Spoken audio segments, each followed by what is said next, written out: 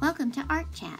I'm Miss Ann, and today I'll share a little art history and help you discover a famous artist. We'll talk about the way this artist painted, and then you'll create some artwork of your own.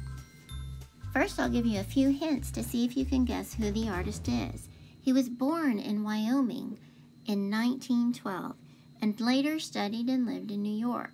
He is well known for his large action and drip paintings and is called an abstract expressionist. So did you guess who the artist is? His name is Jackson Pollock, and he was a great modern artist who was most active during the 1940s and 50s. He had quite a background growing up the youngest of 5 brothers in wide-open Arizona and California. He even helped his dad while he was surveying the Grand Canyon. He said those big views in nature influenced his work. He studied art in high school in Los Angeles, but he had a hard time drawing, so he turned to painting and more abstract artwork. He followed his brother to New York in 1930 and took classes at the Art Students League there. Thomas Hart Benton was his mentor, and he helped him with murals for the WPA during the Great Depression. At a workshop, he learned about mixing and experimenting with paints, even spray painting, and he continued working on his artwork, influenced by Native American sand painters, surrealists, muralists, and the great Picasso. Jackson Pollock helped lead the abstract expressionism movement. It's known for its use of active painting with bold colors and shapes mixed together with a lot of movement by the artist to create the artwork. Let's take a look at some of his paintings. It's always fun to actually go to an art museum, but if we can't do that, we can visit online virtually. Can you find a wolf in this painting? The she-wolf was painted in 1943 and hangs at the Museum of Modern Art in New York. It's where Jackson Pollock had his first solo art show. Look at all those bright colors and shapes. What do you see in the painting? Peggy Guggenheim of the Guggenheim Museum asked Jackson Pollock in the early 1940s to paint something for her townhouse. The result was his largest painting, and when he began using more of his drip and action painting techniques. The painting has most recently been restored and preserved and is wrapping up a worldwide tour. Lavender Mist hangs at the National Gallery of Art in Washington, D.C., and was painted in 1950 on Jackson's barn floor. One critic said on the canvas was not a picture, but an event. He was becoming more controversial and popular, especially after an article was published in Life magazine. The painting looks lavender, but it actually doesn't have any lavender paint in it. He even signed it with his handprints. Locally, you can see more Jackson Pollock paintings hanging at the Museum of Fine Arts in Houston. If you can't make it there, look for his artwork in books and online. As the art world became busier in New York City, Jackson Pollock and his wife, artist Lee Krasner, decided to live on Long Island in a farmhouse. The story goes that there was a bedroom studio in the house for Lee, but outside Jackson used the barn.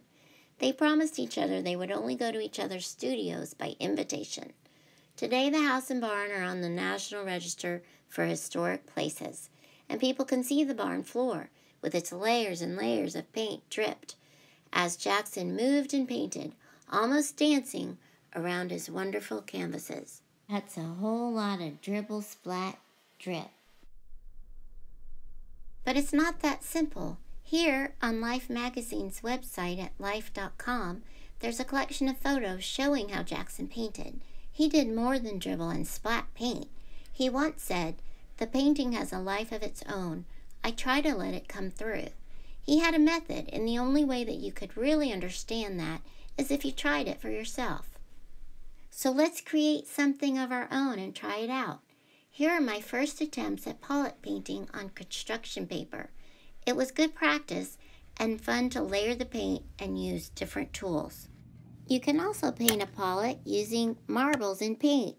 Use a spoon to drop them on paper inside the top of a box and roll it around. Here are the supplies that you need.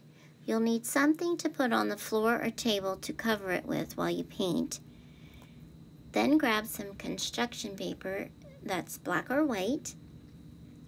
You'll also need some paintbrushes, and you can even use a hard one. That's what Jackson Pollock did. Also washable paint, and then if you'd like to use something from the kitchen like a turkey baster or a spatula, also sticks and some yarn, and a spray bottle if you have it. If you want to try using marbles, just grab some marbles and spoons, plastic cup, and a pizza box or the top of a cardboard box. Paper plates are handy, and use poster board for a large painting. Put on some music and get started. I wanted to see what it was like to paint like Pollock on the floor, so I put down some tarp and the poster board and put paint in a spray bottle. Then I took a glob of green paint. It was quite thick. And there I go, splat. That was a lot of fun. Then I took brown paint and started to splatter it around the edges of the paint.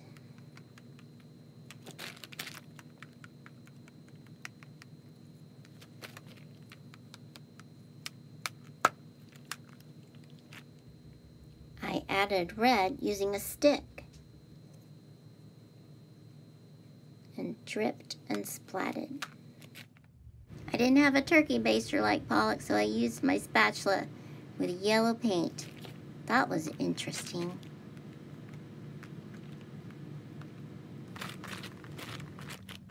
Then I used yarn in green paint, and I actually painted with it, touching the poster board and sometimes dribbling. I decided to mix some of the paints together and make a deep purple, and I used a hard brush across my painting. Are you starting to work on your painting? I put blue and green in a spray bottle and made some finishing touches. But wait, I wanted to add some thick paint. So I took a brush and I sprinkled some white paint in the middle and threw out some of the painting. And here's my painting. I hope you learned about some of the tools and techniques Pollock used and create something special of your own. Visit some of the museums online to see more artwork by Jackson Pollock, and there's always more to explore at our library.